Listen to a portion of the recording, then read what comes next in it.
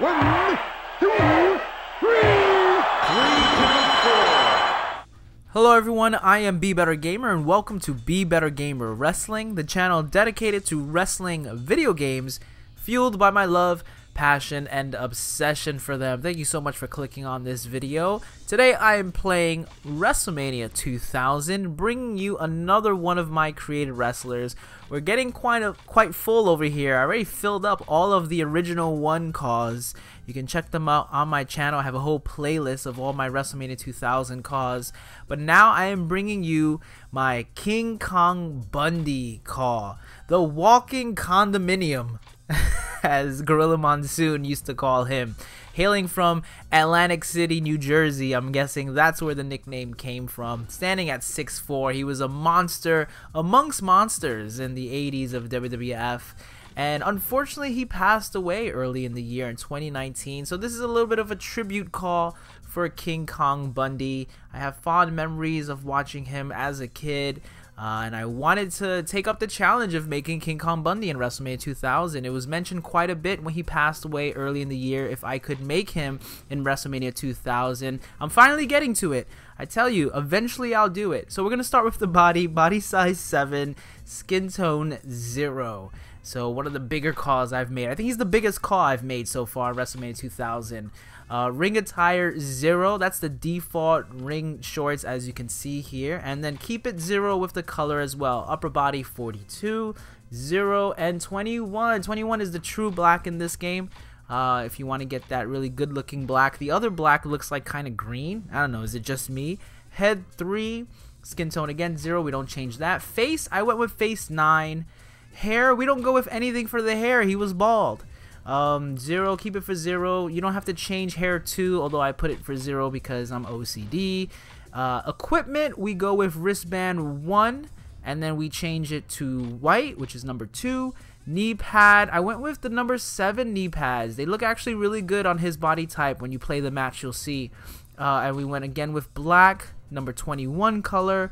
The boots, I kept them all black, 21 and 21. Sometimes he had white laces on his boots. You'll see later on in the CAW I do that. But for his main outfit, I kept it all black because sometimes he did wear just straight up black boots with black laces. Here, for his second outfit, we just remove the accessories. This is based off of his WrestleMania 1 look. So remove the wrist pad and the knee pad. Here is based off of his Survivor Series 87 look. We just add 1 knee pad and we change it to knee pad 1, 21 black as well, and we remove the other knee pad. Not a lot of variations here in the outfits. I wanted to make 4 different outfits. This is what you're getting, folks. This is a very slight alterations. Here once again knee pad 1, and then here is where I added the white laces. This is more so after his Survivor Series 94 look, you could say. And that's the CAW for King Kong Bundy. Super simple to make, super easy to make. His moveset, really easy to make as well. There's a few things I wish I could do with him that I'll get to in a bit, but if you want to get the full CAW, make sure you check in the description below. I have it all typed up in a Google spreadsheet, all the moves, appearances, everything, so you can make them in your vanilla version of WrestleMania 2000 on the N64, or if you're playing on an emulator, however you're playing this game in 2019. We're going to jump into a match, King Kong Bundy versus The Undertaker. Let me know in the comments what you think of this CAW. You know, leave a like, comment, subscribe. You know what to do. You've been on YouTube before. Check out my other CAWs. But if you want to stick around, we'll talk about King Kong Bundy for a little bit as we go into a match. WrestleMania 2000, I love the Aki games. I love WrestleMania 2000 and all the rest of the Aki games. The one thing I wish that WrestleMania 2000 had that WWF No Mercy had more of is more like hidden characters that were like legend wrestlers or past superstars. I think King Kong Bundy would have been a great hidden character. You know, in the modern WWE games, there's so many hidden characters, so many past superstars, and I love that. Virtual Wrestling 2 has an extensive amount of hidden characters, and a lot of hidden characters in that game are all like legendary wrestlers. WrestleMania 2000 doesn't really have that. You have Shawn Michaels, who was still kind of active around the time, and then Jerry Lawler, Jim Ross, You know, there's not really a whole lot of legendary characters. Andre the Giant's not even in this game, which is weird because he's in Virtual Wrestling 2 and WWF No Mercy, but he's not in WrestleMania 2000. So that was one of the reasons also why I wanted to do King Kong Bundy, because if we're gonna do like hidden legendary wrestlers that you would unlock in a WWF game at this time, I think King Kong Bundy would have been a good fit. I'm picking Undertaker because his last WWF pay-per-view match was actually against The Undertaker at WrestleMania 11.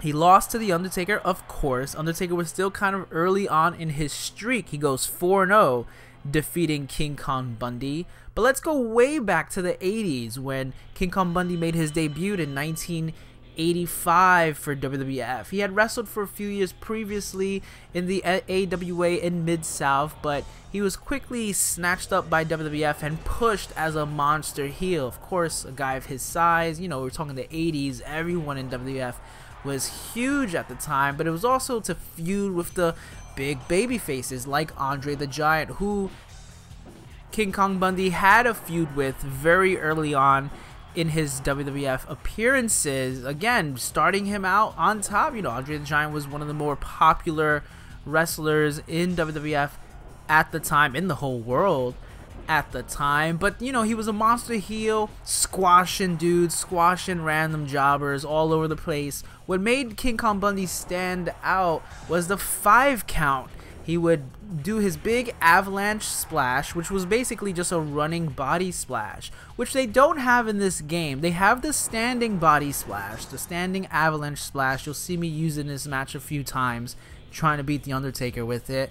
But they don't have the running version of it. The running version of it would be added in Virtual Pro Wrestling 2. Again, very weird because Virtual Wrestling 2 comes out just a few months after this game. And I always thought some of those moves that weren't in WrestleMania 2000, I always thought it was weird why they weren't in there when they would show up in WrestleMania and Virtual Wrestling 2. But anyway, I had to compensate with that. I gave him a bunch of his avalanche moves, you know, avalanche body attack, running avalanche splash into the corner. Here you see me just now doing the big walking side slam. There it is, the big avalanche. Can we put Undertaker away with the big... No, he kicks out. He kicks out. It's a tough move to win with, I gotta be honest. I gave him for his front special, the bear hug, which is another move you saw him do and dominate people with. The 5 count was such a cool gimmick. And I'm surprised it hasn't been utilized a little bit more. Big E used it in NXT, and I love the way Big E used it in NXT. Big E is a future world champion in my book. He's got to bring back that 5 count. He had so much swagger with it. It's such a great gimmick, you know, like someone who's so dominant that they want the ref to keep counting an extra 2 seconds. He would eventually meet up against Hulk Hogan, obviously the biggest babyface in WWE. And again, very early on, you know, WrestleMania 1, we saw him beat SD Jones in like 8 seconds or something like that. 9 seconds, I believe, was the record they said it was. It was actually like 15 seconds. But he beat SD Jones, and then a year later, he's main eventing WrestleMania against Hulk Hogan in the classic steel blue cage. King Kong Bundy gets color in that match. Because, you know, back in the day when you were in a cage match, someone bled. And that was probably the highlight of his WWF run, honestly. That was the biggest thing he did so early on.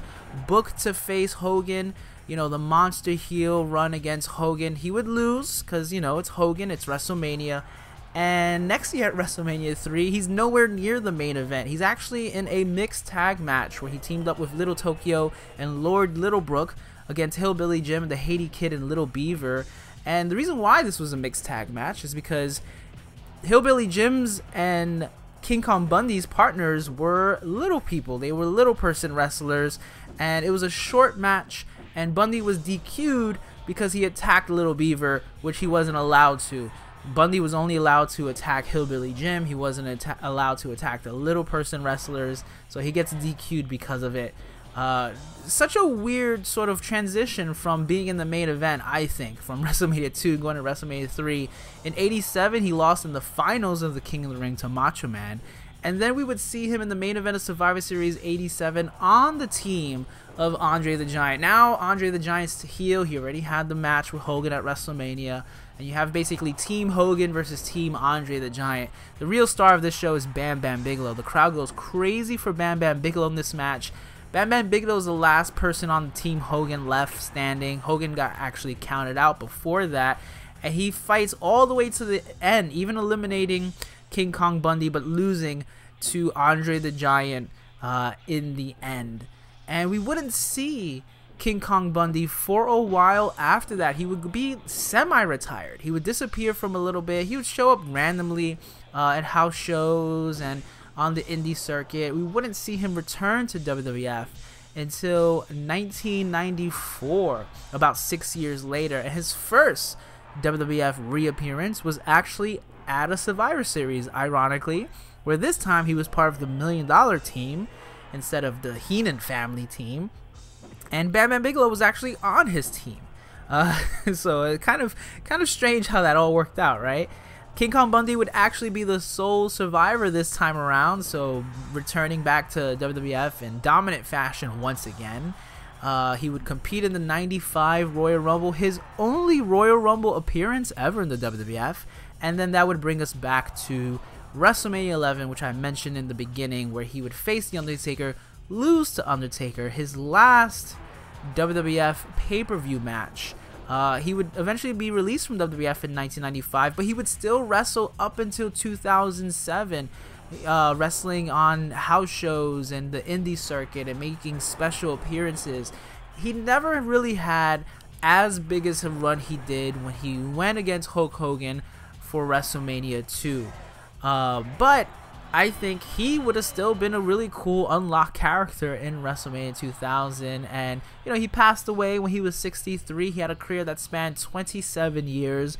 You can find him in 2 other WWE games, 2K14 and Legends of WrestleMania, where he is hidden character. He's unlockable in those games. So there you go. That's my King Kong Bundy call. I actually had quite a bit of fun making this call because I remember King Kong Bundy as a kid. I remember the Hulk Hogan match, but I hadn't really remember anything else he did, and I was kind of surprised to see how limited his run was in WWF, but still kind of memorable because people talk about him to this day. So I hope you enjoyed this call.